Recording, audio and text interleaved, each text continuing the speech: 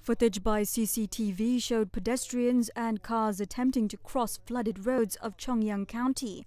Local rescuers were also seen helping a stranded taxi driver cross a heavily flooded river. The summer often brings severe weather to China.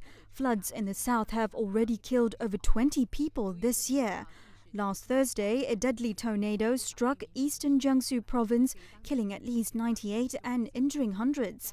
Officials said that so far 4 million people across 10 provinces have been hit by the weather, resulting in economic losses of more than $550 million. Last year, China was thrashed by rainstorms for days.